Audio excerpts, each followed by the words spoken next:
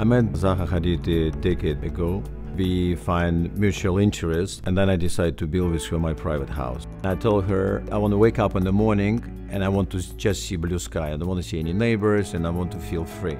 And she just take a napkin and draw, and I look and I say I like it. And this is how we start Capitol Hill project.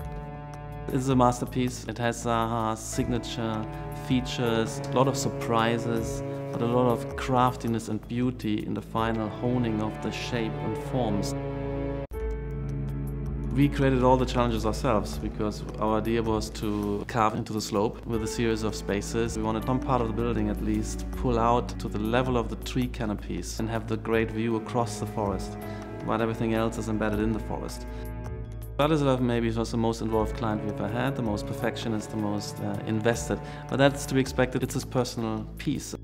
I built 75 million square feet, 71 project, and when I saw Zaha Hadid building, I cannot believe it. I managed to build that together with her.